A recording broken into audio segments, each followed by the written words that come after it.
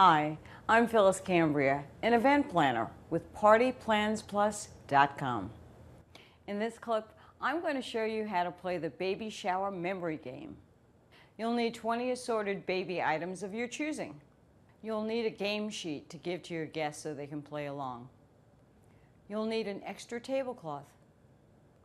The baby shower memory game is always a lot of fun because it makes people test their memory. It makes them try to identify objects.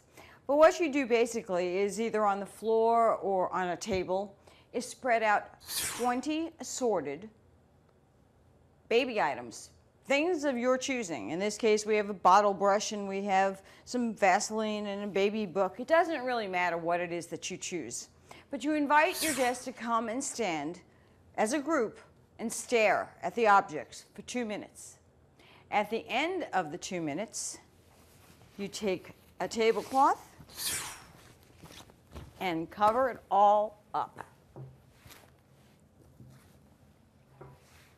Then, hand out a sheet with 20 lines, and the one who guesses the most objects that were on the table wins. This has been Phyllis Cambria. Thanks for watching.